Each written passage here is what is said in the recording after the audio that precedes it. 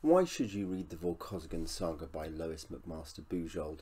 This is the most successful series in Hugo Awards history. It's won 3 Best Novels, it's won a Best Series Award, and it's been nominated multiple times beyond that, including for short stories. So there's overall, I should say, there are 16 books and 16 novels, 5 shorter stories in this big science fiction series. Yet it's not particularly read now. I feel like I'm the only one of my booktube friends who knows it, I think, or who's read it.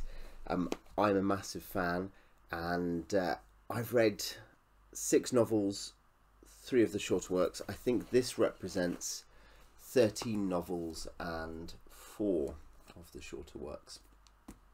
I don't have well, most of these are omnibuses, basically. I don't have the later run. By the way, can we just very quickly reflect on the mess of American print habits? We've got the omnibuses alone. We've got mass market paperback. We've got big trade, like these ones. I've got a couple of those ones. And we've got this kind of weird small trade. This is actually quite a nice size, I should say, controversially, perhaps. But yeah. So I've got most of the series. I've also got a video up about her Bujold's big fantasy series, The World of Five Gods. I've done a review for one book, and I've done a why you should read. This is, as I say, I'm not the world's biggest expert. I've read about half the series, just under half the series, and I wouldn't be pushing this except no one else is. This is a vastly underappreciated series. I'm planning to read more soon. I'm kind of tempted to start another novel very soon, maybe in this month. This is a space opera, I should say. I guess, generally speaking, it's a space opera. It combines lots of sub-genres. It combines military sci-fi with politics. Well, different books are different things. Military sci-fi, politics, intrigue, and things like that. Scientific discovery, romance, romantic fantasy, and certainly you could accurately describe the fantasy books she writes often as romantic fantasy, but in space, using sort of the tropes of romantic fantasy in space. She gets compared to Georgette Heyer, who was a detective novel and Regency romance writer of the 20th century, and it's a fair comparison. Those are things that interest her a lot. She is, yeah, there's vast range in Bujold, and I think most people who like sci-fi will find one of these books to like. There are so many things she does, so many things she's interested in, that you're going to run into something you like eventually, and not many authors can that be said of. I think you get a few surprising candidates, someone like Gene Wolfe, not surprising, but vast range, albeit they're all dense, complex. Someone like Terry Pratchett, who addressed not just conceptually a wide range of things, but also was very good at engaging a kind of wide variety of characters and tones. And there are a few other authors like that, but Bujold is very good at that, I think, as well. So, what to say next?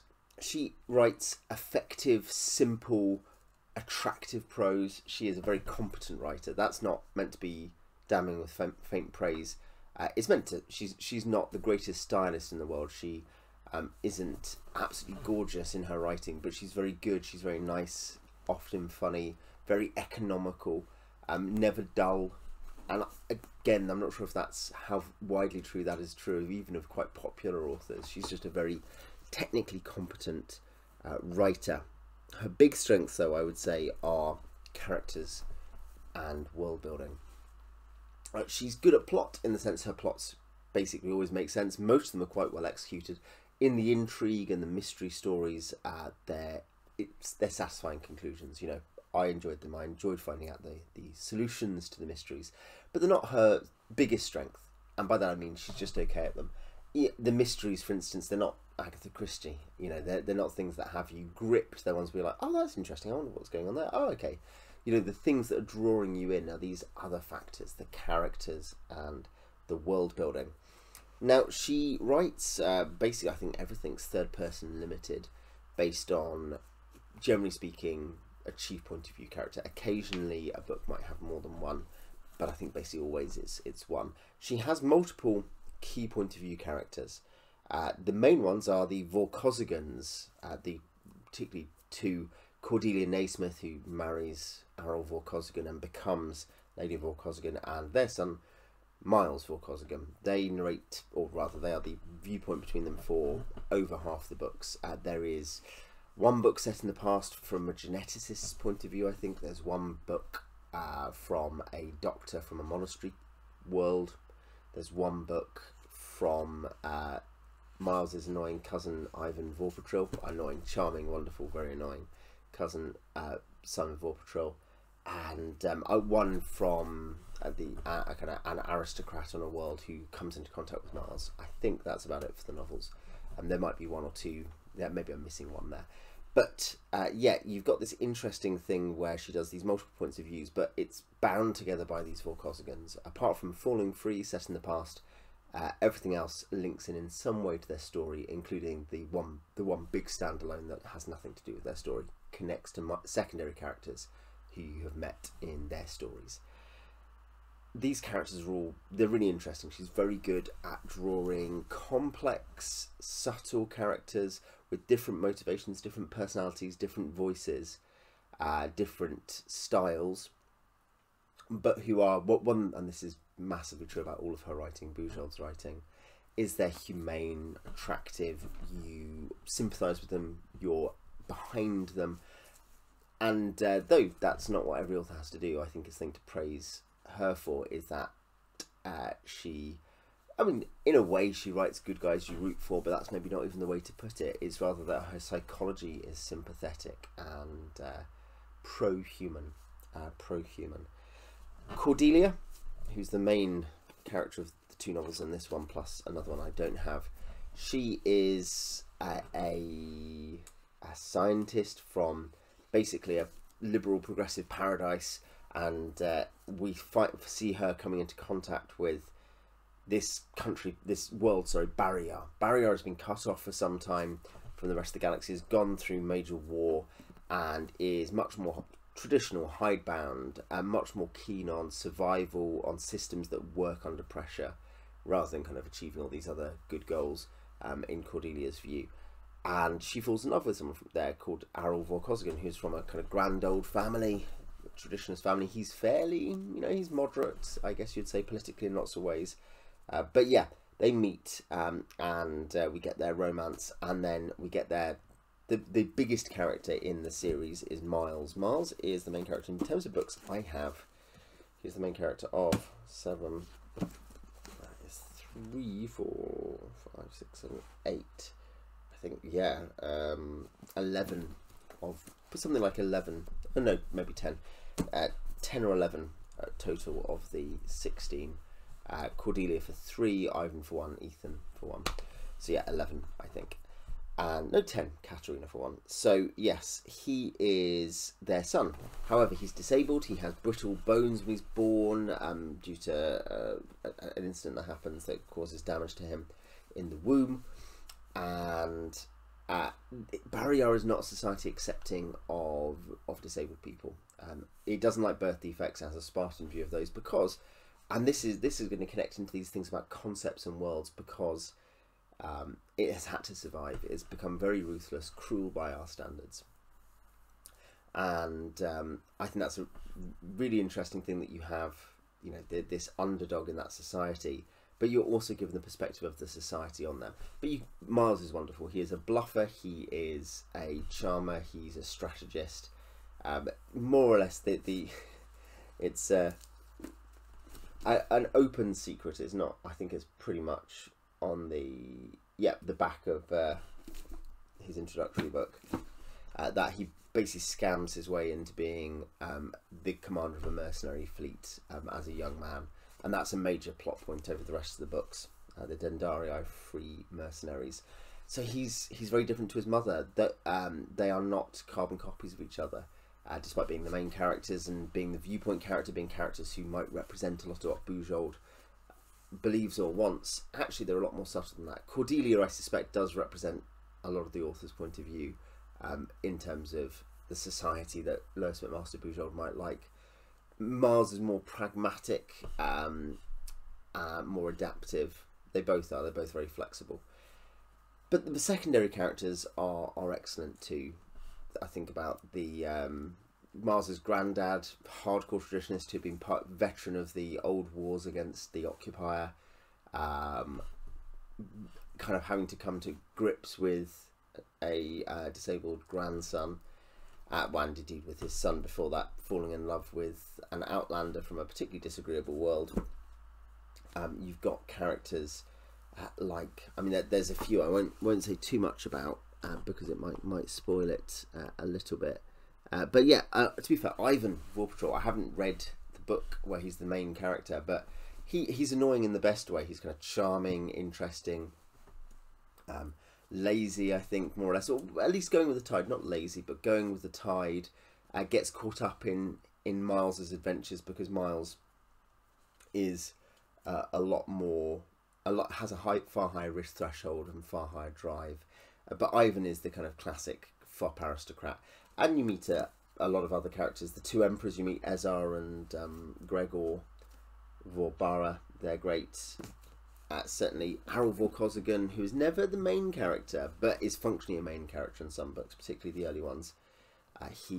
He's great as well. And you have with him the fact he's got this strong sense of honour, which complements Cordelia and challenges her. And that's one of the things, and I'm going to come on to the concepts and worlds now, is that though Bujold is a beta colony kind of lady, she admires and respects the honour code of Barrier in a way that's surprising if we think, oh, well, the writer's going to just write down, really show us the things they like and agree with. Compare this to Ancillary Justice, which I just reviewed, and there's a big thing going on there where the author can't quite reconcile up the things she wants to criticise and the things she wants to praise. I think there's something a bit more interesting in Bujold, a bit more subtle, and engaging different ideas. And in that case, you see that though we might not like things about Vor society on Barrier, at the same time, there is something indispensable and good about Arrol that is not, Cordelia couldn't get from Beta Colony, I think is the point. So world building, there's two ways that she world builds. One is just by the variety of societies she builds, and a big thing is she's spinning out things that might happen in human society based on given conditions. And here it's space, opportunities, distance, adaptation to environment, possibilities of technology. So Barrier, you know, it's the backwards world isolated by conditions in space, occupied. It's the militaristic and sort of traditionalist society. Setaganda, very caste-bound, very political, intrigue-focused. Beta Colony, progressive liberal utopia. Jackson's Hole is a corporate cartel world, which, yeah, you know, that gives a whole different feel to things, to the other worlds you've encountered.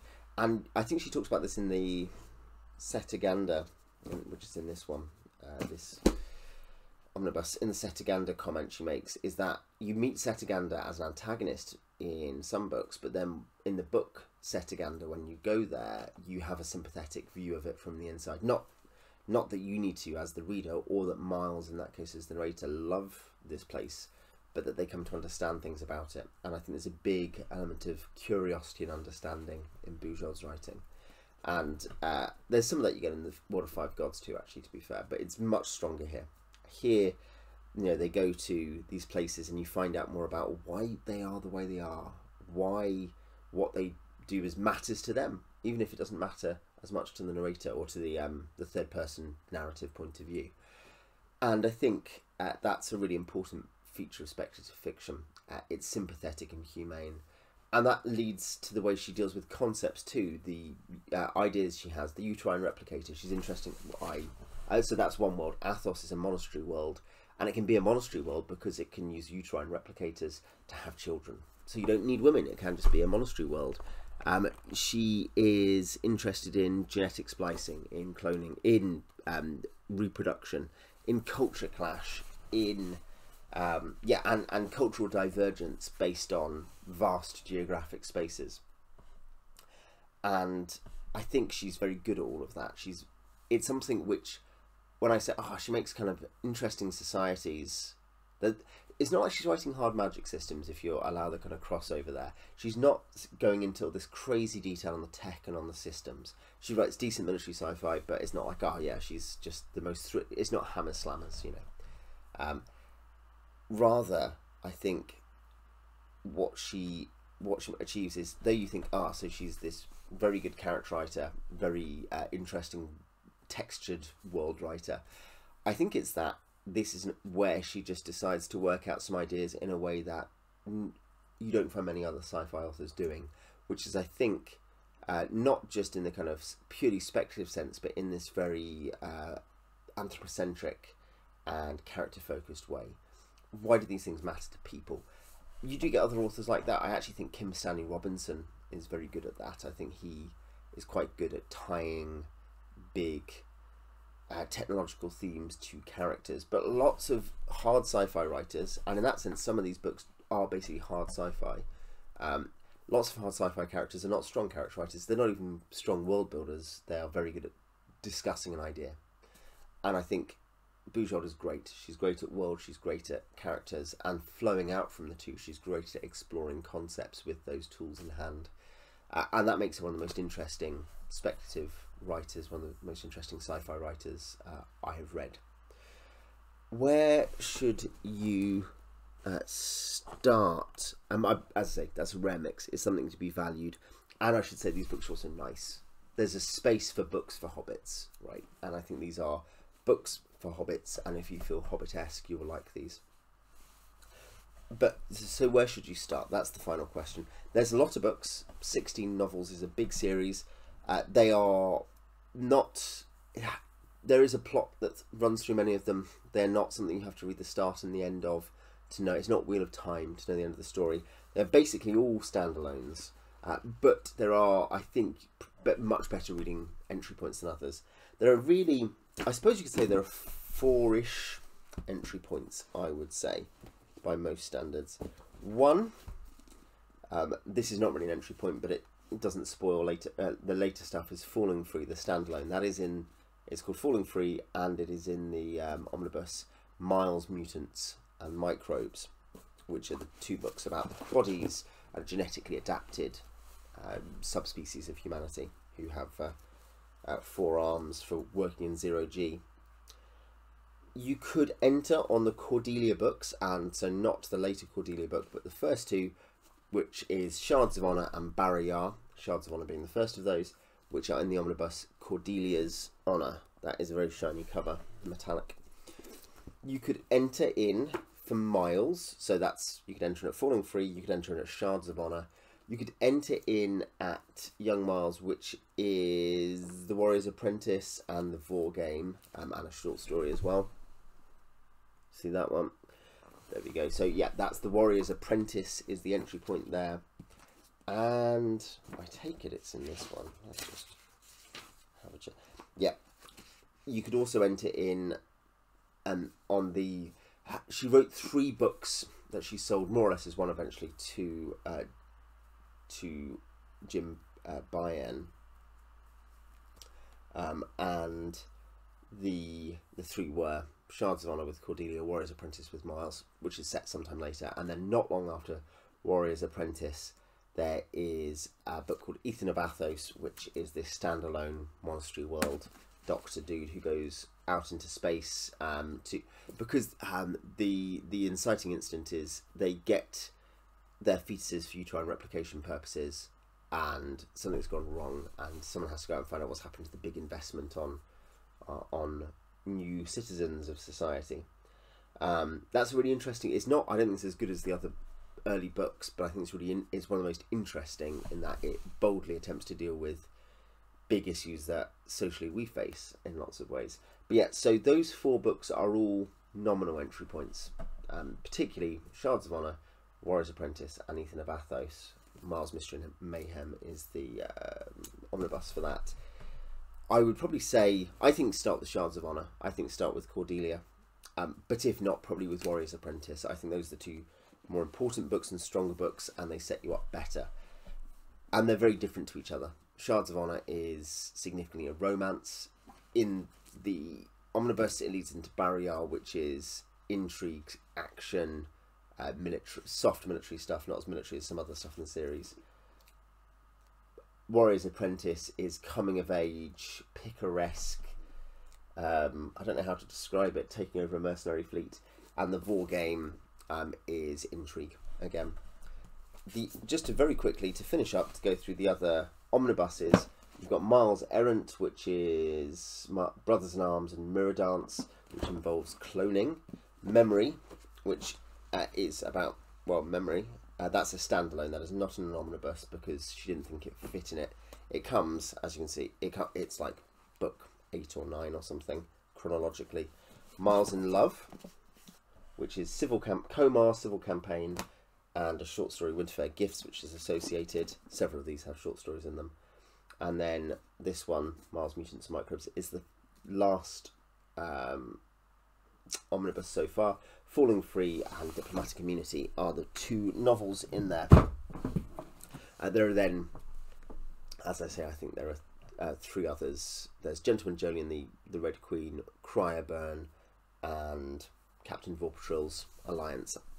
And then there's a novella which I don't have in there called The Flowers of Vashnoi. She is a great author. These are great books. I think they are criminally slept on. I think they could appeal to a wide range of people. They are awaiting their rediscovery, and I heartily recommend them to you. If you have read them, tell me what you think in the comments, and if you haven't read them, tell me if you're interested, and maybe we could talk about that. Till next time.